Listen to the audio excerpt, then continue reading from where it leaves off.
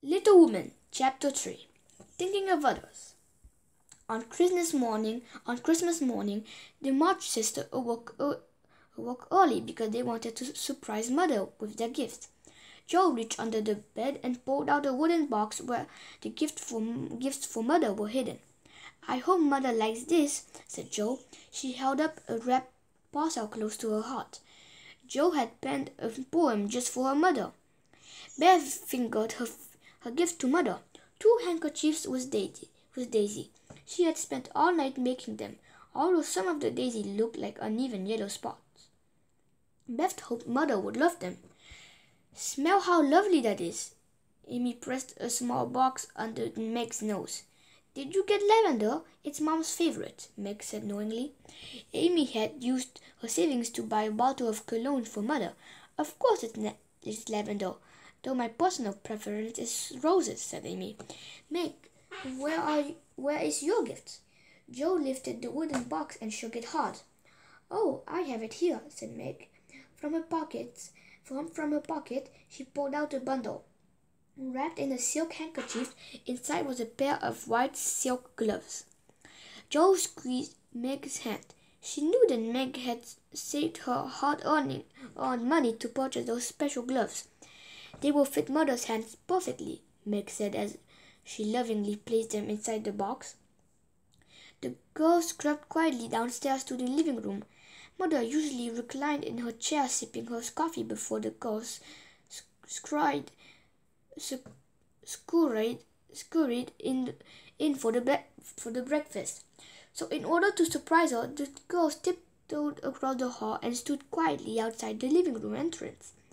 Amy had a fit of giggles. "Shh!" Joe hissed at her. "Girls, on the count of 3, Meg whispered. 1, 2, 3! The girls flew into the room and shouted simultaneously, "Surprise, Mother Mary!" But before they could finish their greetings, the girls noticed Mother's chair was unoccupied. Instead, Hannah had thrown in a tray full of cakes. Hannah! Ah!" Hannah screamed as she almost flipped the tray over. Meg ran over to help the beloved housekeeper. "Oh, girls!" Amy clasped her hands, her eyes growing big as she looked at the dining room table. The table was covered with heaps of food. There were sausages, eggs, fresh juice and butter, and cakes adorned each corner. "Your ma wanted to surprise you girls with a Christmas feast," said Hannah, still clutching her chest and breathing deeply. The girls were so touched by their mom's loving act. "But where is she?" asked Joe. Before Hannah could answer, Mother walked in through the front door. "Good morning, my darling girls." Mother opened her arms wide to embrace her daughters. "Where did you go, Mother?" Meg asked. "I went to see the Hummels," replied Mother. The Hummels were a very poor family with many small children. Mr. Hummel had been drafted into the army, leaving his pregnant wife and 6 small children to fend for themselves. Since Mother worked as a volunteer to help unfortunate people in the community, she knew that the Hummel situation was very well. "How are the children?" asked Beth gently. "Not very good, I'm afraid," Mother answered gravely. "They have no heating or food." Her voice trailed off as she looked at the feast on the table. The girls knew what Mother was thinking, but except for Beth, the other girls were reluctant to part with their Christmas meal. Meg reasoned to herself, "We don't get any gift.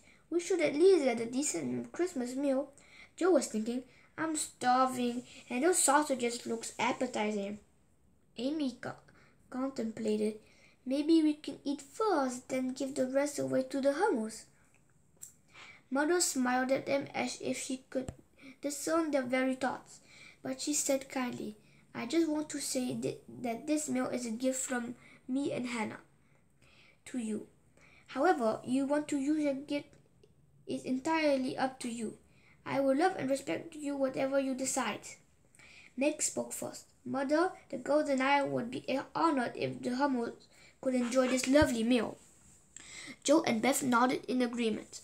A moment or two A moment or two later, Amy nodded too. My girls, I'm so proud of you, Mother said.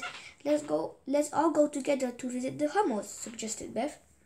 So the girls sprinted downstairs to change their clothes, but within a few minutes, the food was all wrapped up and ready to go.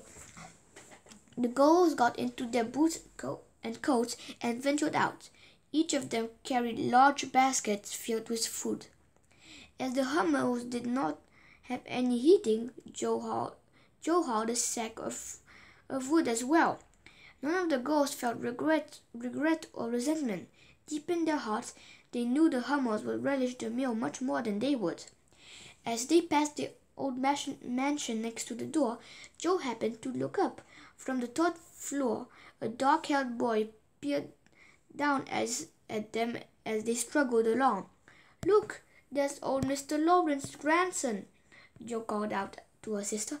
Joe, reprimanded Meg, stop staring at him. It isn't proper for a young girl to stare at the boy. Don't be such a granny, Meg, snorted Joe. Since both her hands were full, she lifted up her foot and wiggled it at him as an alternative way